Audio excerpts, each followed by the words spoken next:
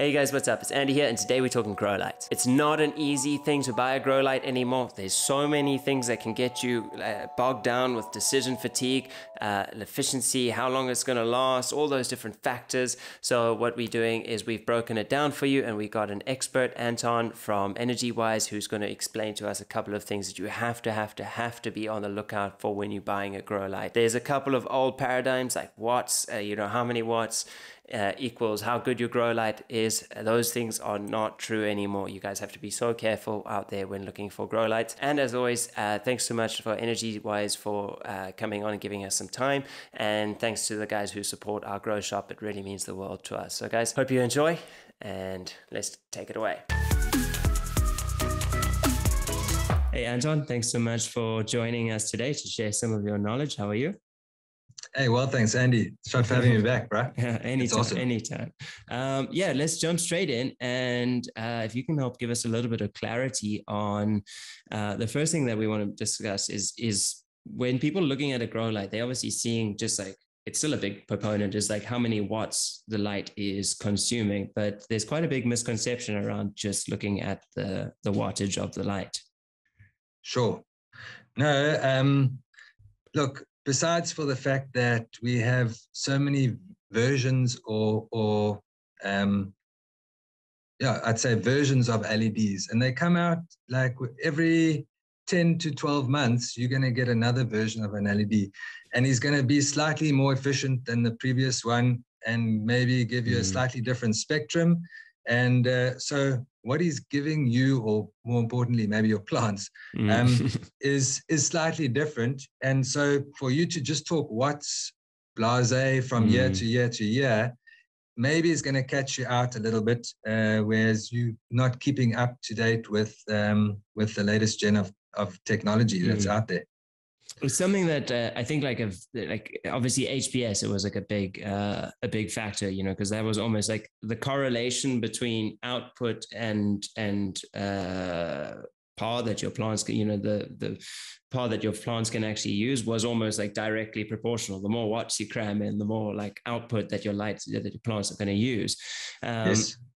That was sort of more directly proportional, but now I think with LED, it changes the game a lot. And I think most growers are moving towards LED. But then on that, now that it's not, if it's just a little bit more than watts that we need to look at, I suppose we would look at the power as a better understanding of the output of the light. But is that also then how much the plant can consume? No, you stepped into a big field there. Nice work. So yeah, we instead of talking watts, it's perhaps a little bit better to talk about the package that the light has, and we call it the package, and it's basically measured in micromoles per second, and it's the amount of light or the amount of power photons that the light can emit every second. And so that we call the package, and that's measured in micromoles per second, and is your PPF, your photosynthetic photon flux. Yeah. Which is the equivalent of candle. What did they used to call candle light? How many candles is the? It's your light? It's your lumen package, basically. Yeah, but that's not the usable spectrum.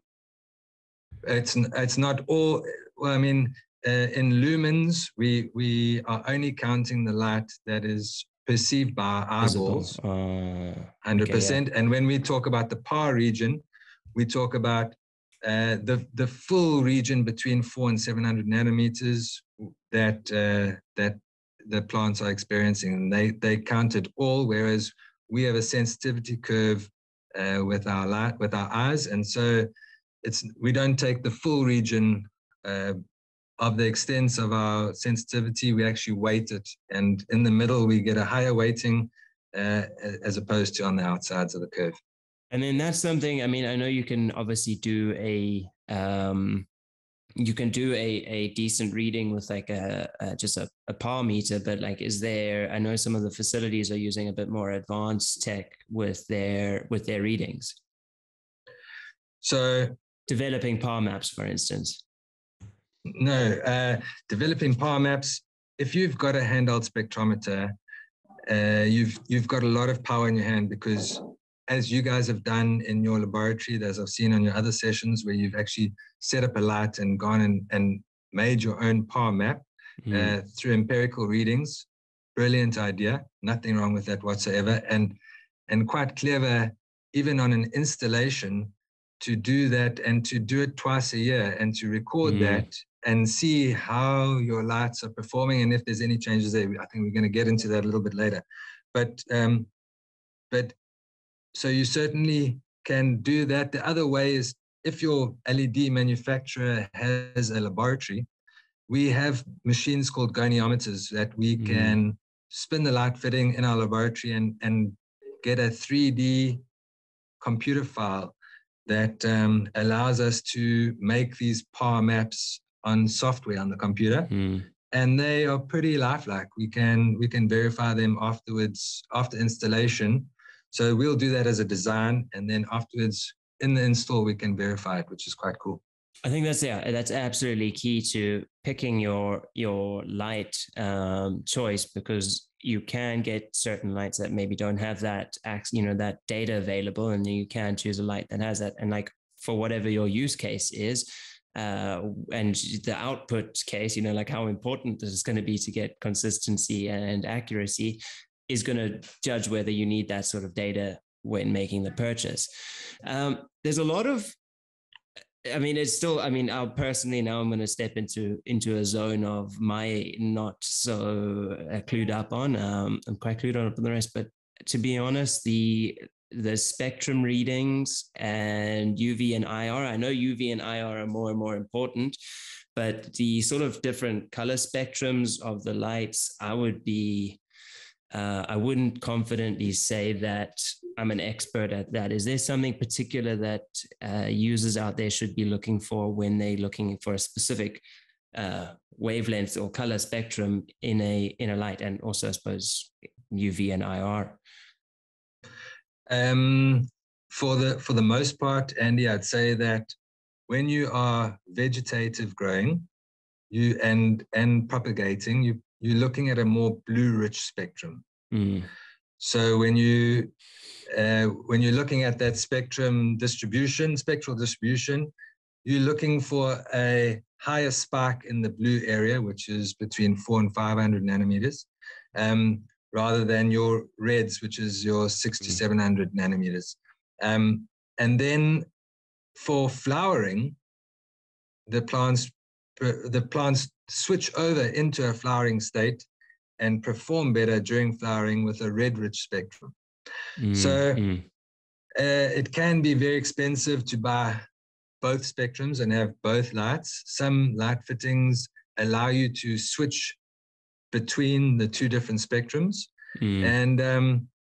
And sometimes you take a middle of the road and you get a good, not the best vegging, and you get a good flowering light. So it really comes down to the grower and what your budget is and how you want to proceed. It sounds like they're not necessarily, it's never really been a deal breaker, but it does help if you want to, have that particular set. And I think now I'm stepping out of a cannabis space, but there's certain spectrums are more important if you're not growing cannabis. And I believe roses have a very specific spectrum and like a color profile, whereas I think cannabis, we just have the focus on either your reds and then your blues at different points. Anyway, UV and IR, is that something that you want to see in a light? UV chips and IR chips, is that a must? Infrared apparently has some very good abilities to turn the plant into flowering quite quickly, which is quite interesting, and obviously keep it there once it's turned. And the UV, I'm no expert, but from what I've been seeing, it can help the plant produce more THC percentage. It's like a sunscreen, almost a natural sunscreen that the plant is producing the THC to counteract the UV. And so the UV chips have also started being used in the grows for that reason. Try and up the THC. But I don't believe, I mean, I'm still seeing lights coming out these days that don't have UV, and I'm also IR, but UV is not on every 100% mainstream light just yet. It's not a deal breaker. It's not and I think for the most part, most lights are non-deal breakers. And marijuana, at the end of the day, it's considered a weed, and it grows prolifically. I think if you want to start tweaking your grow to get the most out of it, if it's now a commercial grow, and you want to flip to flowering fast, and you want to try and get more crops in a year, and then those small subtleties become, I think, a little bit more important. A big scale, yeah. Yeah, there we go. All right. What about the longevity of a unit? I mean, it's not exactly every LED is made the same, and not LEDs aren't made to last the same as each other. Is there any sort of data that consumers can look out for when? Besides the standard people say, well, 50,000 hours, like, or 100,000 hours, besides that. Yeah.